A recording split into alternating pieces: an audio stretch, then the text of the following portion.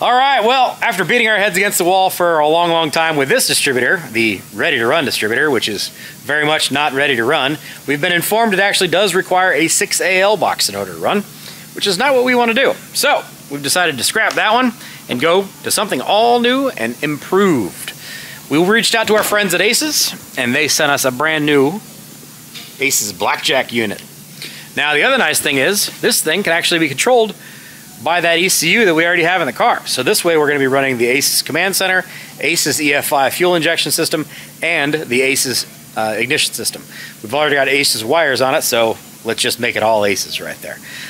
We do need to set it up for locked out as well. You don't want any of the mechanical advance or anything going on in it, and it doesn't have vacuum advance on it. So we got to make sure the engine's in time and get that all set, and then we're going to take this thing apart, put it back together again, and hopefully that fixes our problem. We'll be back in business, hopefully. All right, so it's easier to see with the camera than it is with my naked eye. I've got my 15-degree mark roughly lined up with my 0. So I'll pull the distributor out and lock out my distributor. We're going to pull off our cap, pull off our springs, pull off our weights. Let me knock my roll pin out. So we've got our, call it, our thrust washer. This is a sealed bearing unit, which is nice. Interchangeable body, interchangeable stem.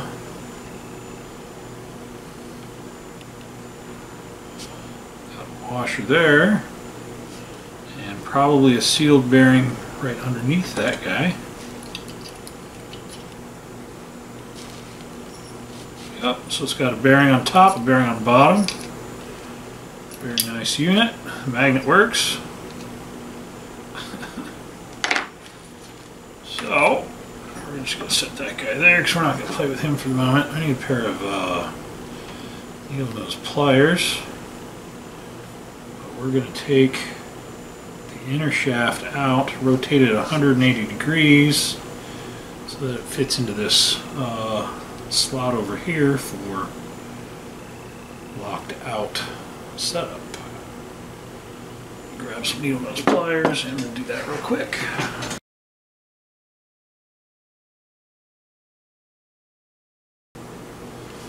Locking out the centrifugal advance. Remove the advance components, including the springs, weights, and the advance stop bushing from the advance assembly. Remove the roll pin from the drive gear and remove the gear from the shaft. We didn't have a gear, but slide the shaft 2 inches out of the housing, rotate the shaft 180 degrees, insert the advance stop bushing. Oh, I probably didn't need to take the distributor apart on this one, but it's kind of fun doing it. Because this one doesn't have the distributor shaft that holds it in. But I like seeing what I'm working with too, so. It's alright.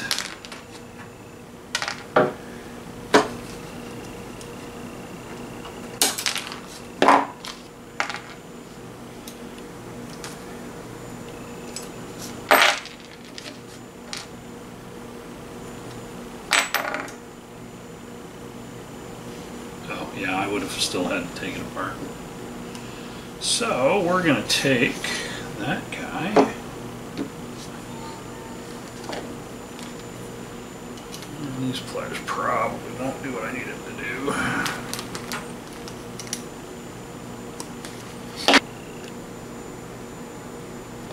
There is a bushing.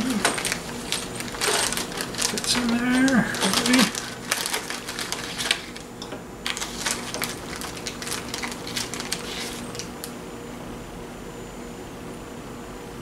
That one.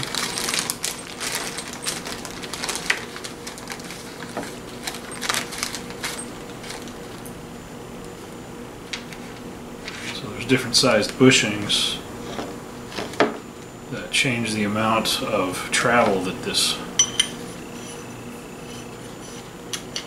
can change your advance mechanically. And a smaller diameter bushing will allow it to give you more mechanical advance. We're going to remove this nut and remove this bushing and then put it together in the lockout hole and put the nut back on it, and then it will be fixed so that our computer can do all of the timing control without having extra ignition timing going into it that it doesn't want. So, not a big deal, doesn't take too long to do. Then we'll put it back together, verify our timing, and then we're going to move this car over to the dyno, which is exciting because I'm also going to go get a Cadillac to put in the bay where that car's been. We're going to pull the engine out of that. Minor customization, nothing major, but it'll be fun. It'll make great noises. Okay. Oh, it looks like it just switches over. So you're moving it from this position where it has movement, taking it 180 degrees, putting it there where it's got a little bit of movement, but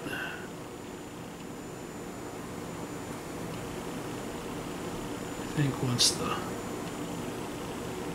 nut is on there, probably lock it down right proper.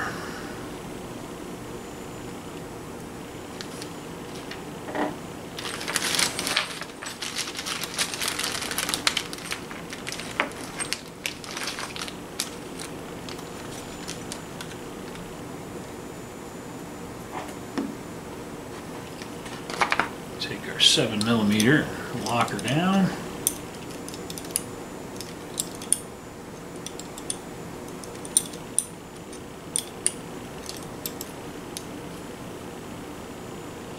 Perfect.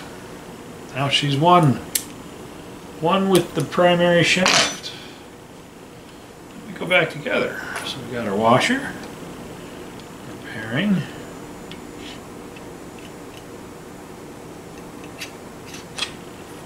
our other bearing. This thing rolls so nice. So nice. Thrust washer. And our collet.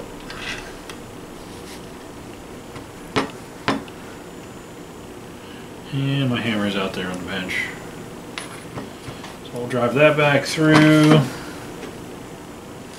This guy only goes on one way.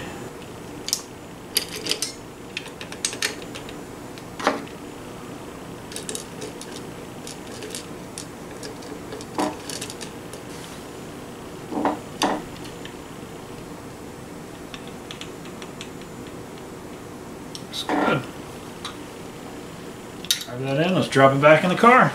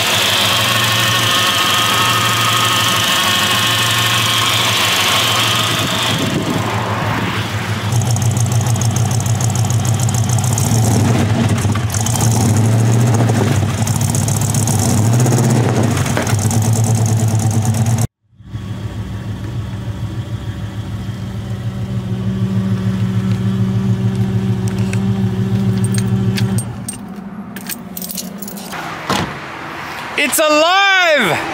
It has moved under its own power in quite a few months. And there you go, boys. We are making some serious progress. The CUDA is once again driving. Now, at this point in time, we do need to do some tuning on the ECU itself. It is a self-learning system, so more or less what you need to do is you need to make sure your parameters are correct in the handheld. You need to get the engine up to operating temperature, and then you need to basically just drive it around a bit.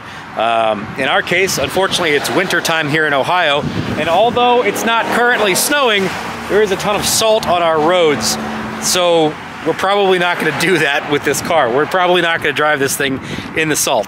If it does rain here in the next couple of days, maybe we get a chance with the salt washed off the ground to be able to drive it.